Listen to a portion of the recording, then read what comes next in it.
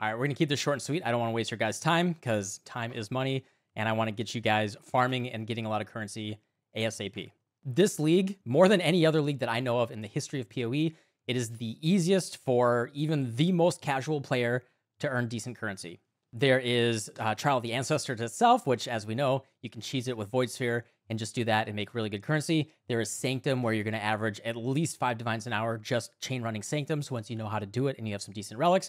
And honestly, with the current prices of everything, because there's so much currency in the market, people are buying stuff for a lot. And if you just farm for the right stuff that people are looking to buy, you can make a lot of currency.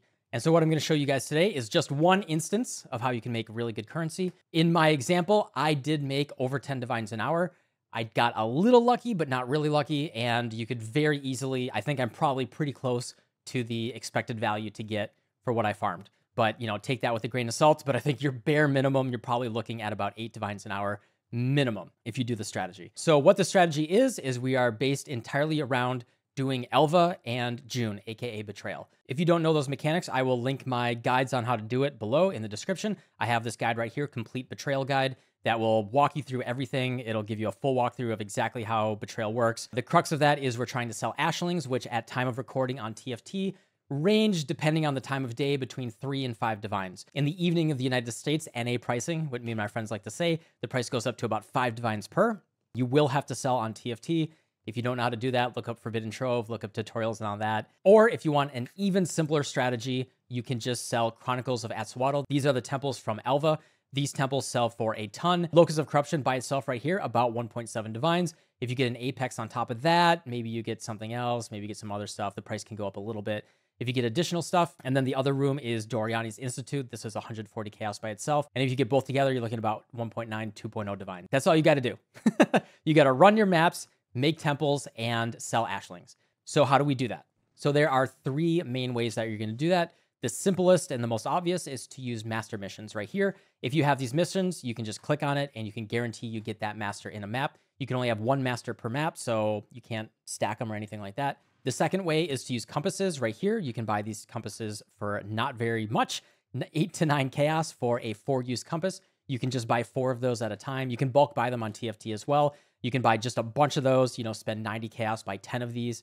That will give you 40 maps in a row of guaranteed Elva in a map for just 90 chaos. And what you can do is you can actually put all 4 of them on your Void Stones and then run 16 maps in a row.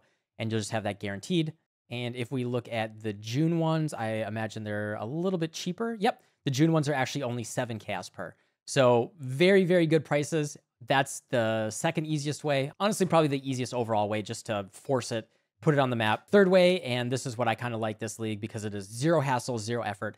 It does require you to run more maps. You don't have a 100% chance of them to show up every single map, but we can use all hands right here, which gives us a plus 40% chance. There's a 10% base. So a 50% chance to get a random master encounter every single map. And then what we can do is increase that chance by taking Archaeology Tour, Covert Stakeouts, Perpetual Search, and Focused Investigation right here. And if we take all of those, it will push out the chance to get Einhart or Nico quite a bit. And there's a very good chance of getting June or Elva in any of your maps that you run. And that is kind of the core of it. If that's all you need to know, just to force it, you know, that's all you need to know. The guides for Betrayal, the guide for Elva will be below. It's not really a complete guide for Elva. The short of it is if you see a room in a map, it rolls the full map at once. You can only see 1 room per map. You can only see a room of a certain type once per map. So if you see that room, you know, if you upgrade or you change into that room, you don't click on Elva. If you click on Elva, it'll lock in that encounter. So skip the rest of the map, get her in the next map, and then you have an additional chance to roll that room again in the next map. You're going for Locus of Corruption and you're going for Dorian's Institute. And you're trying to get those to level 3, and you can sell those for good currency. The number one thing to get for Betrayal is you want Ashling right here, level 3 in Research, and then you want to kill Katarina, and you can sell that for 4 to 5 divines on TFT. The other thing is you can level up dudes in Intervention, and you can get Winged Scarabs from the Katarina encounter as well, which is great. And then the other thing is Varici in Research. You can sell 50 chaos per, you know, this is all the time of recording, 50 chaos per White Socket on TFT, or Hillock in Fortification and Transportation for 30% weapon or armor quality for 1 divine each as well. And those are the big ones. The rest of the strategy right here is we're blocking a lot of content. We like to use Delirium with the upgraded Deliorb chance as well. Deliorbs sell for really good currency at time of recording. Then we're taking all of the essence nodes because essences sell really, really well right now. You can sell these very quickly on TFT. And then we're taking the chance for additional Guardian, Conquer, and Synth maps.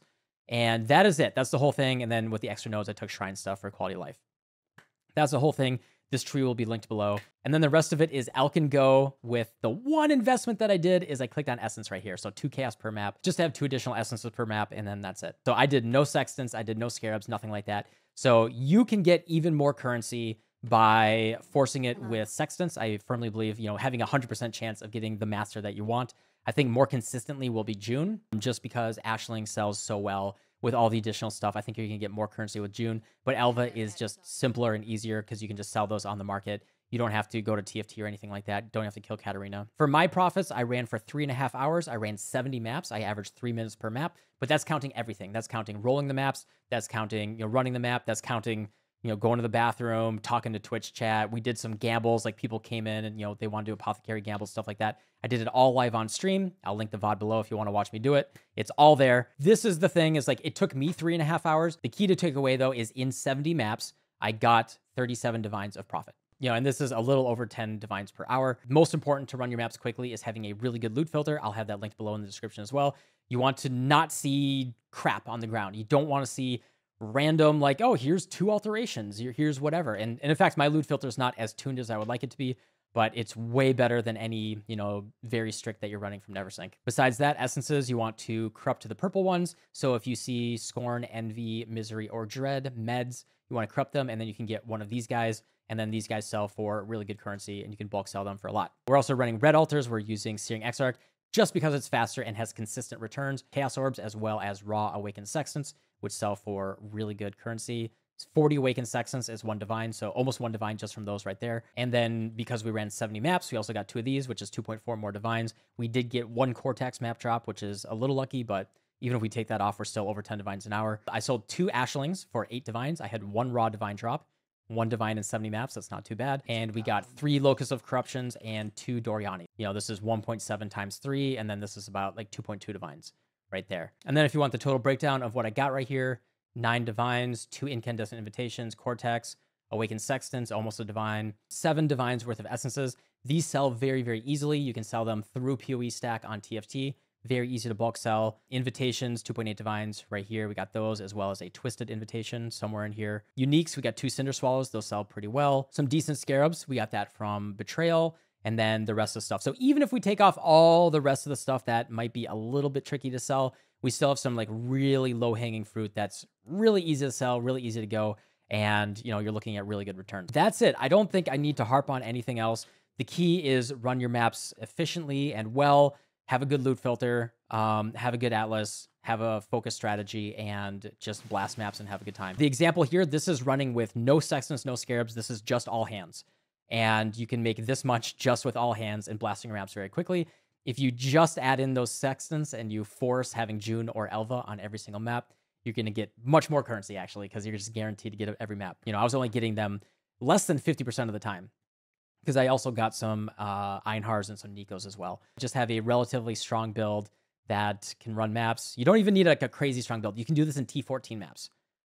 I keep seeing comments from people saying, hey, I have 7 divines and I want to have a good build and I want to play a fun build. Are there any good bossing builds for 7 divines?